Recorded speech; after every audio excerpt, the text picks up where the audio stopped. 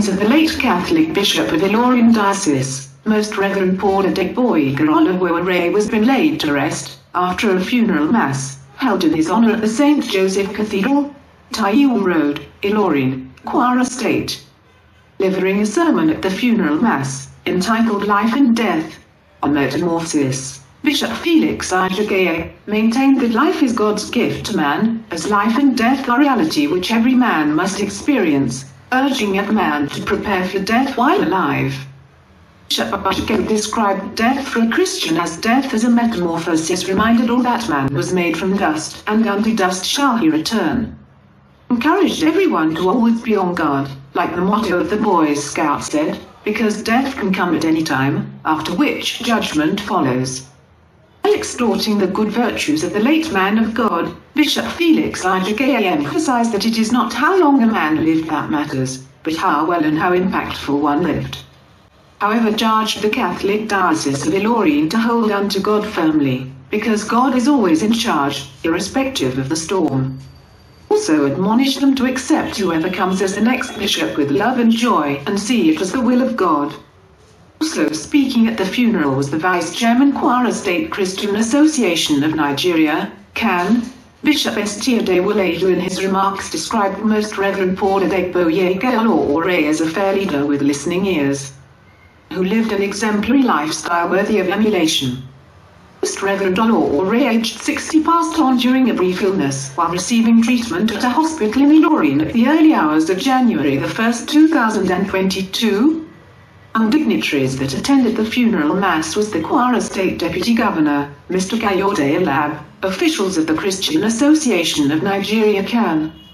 For his demise, Bishop Paul Olawoore cleared the air over some issues between Kwara State government and CAN, and also bore out his mind on the future of Kwara and Nigeria as country regarding the upcoming 2023 elections.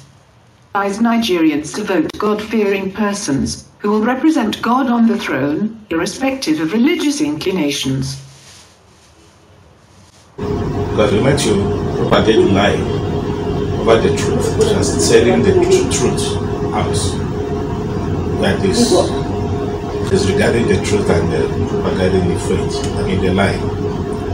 So that's what I would strongly advise Christian journalists. So that by the time we join hands in proclaiming the truth, then they will know that whatever the game they are trying to play is not hidden to anyone. It's not hidden. By the time we said it from any forum we are privileged to be, and you also corroborated, you know that there are no hiding place for them anymore. But the problem is, if we are saying that what they are doing is wrong, and you are saying no, the governor is performing excellently well, he has done this, has done that. The companies will put in confusion, which one do we believe now? And the way you use your pen to write, you will be tempted to believe your own. Even though they can't see what they said he has done. But there is that this must be saying the right thing, because you go to your own ways, beautiful vocabulary and the rest. So this is what I will urge you to resolve to do. As we proclaim his name, he will also make us great in our own level. He has said it, that whoever professes him in the presence of men, he also do that in the presence of his Father in heaven. So it's not left for us to choose. We want to be great in the sight of men, and we know we are in the sight of God. So the way they choose, we know which one to go for. I thank the Lord for what has been doing in the present CAN executive. Like I said, people tend to believe reports of people that are false anyway. About the time of the child crisis, we heard the news that people that are already circulating that the governor has given us so much money, and that is why we keep quiet. But we've not received a penny from him. But that is what is in the air. How many people are we going to tell that we've not received anything? But we are not, still not silenced in telling people that in the presence of God we have not taken a cup from Him. We have not. But if we keep on saying the truth always, one day people will come to see that. So what these people are saying the other time were true. By the time they come to realize it, they will make a U-turn. But if we decide to be quiet or to propagating their lies, that is what they will take for their own life too. So let's try and see how we will help the populace, especially this time around. That is time to register for votes. Let them go out in mass to go and register, have their voters card. That is the only weapon we have. And when it is time for election, we vote for the one we think or we believe that we represent God in our midst. And that is when we will be free to lose. All this complaint will be over.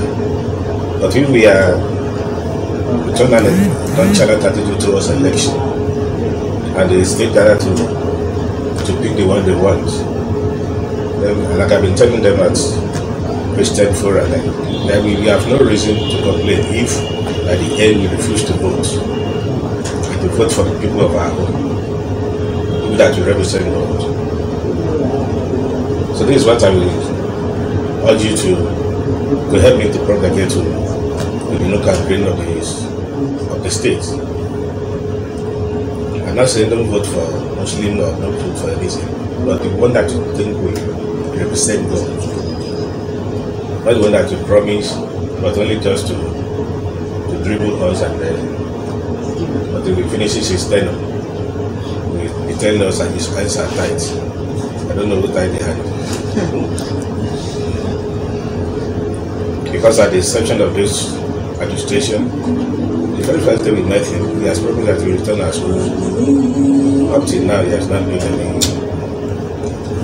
The step is made was to, you should go and write a memorandum of understanding, which we've written and submitted to him. Up till now. Not even a comment of you have received your memorandum.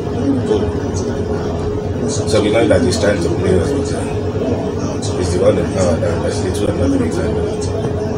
Whenever the time of God comes, nothing will stop him. Nothing will stop him.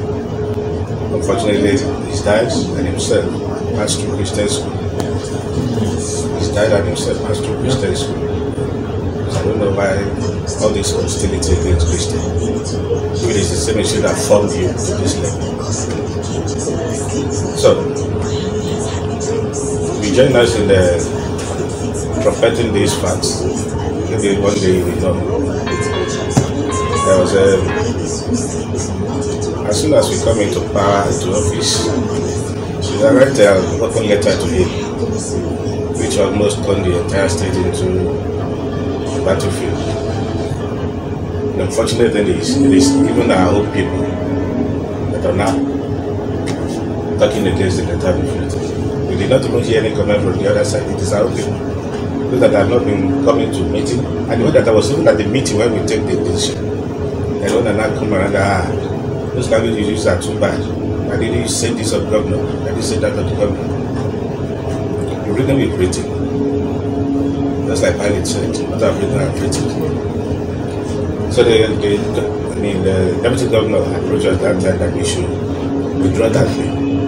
We should go to the same media to withdraw that thing. I will not sign that one. I refused to sign it. He even drafted what we should wrote. I said, no, get it. I've written. It's for him to check where you've accused. If you have accused wrongly, let him come to the open and say, this thing were not true.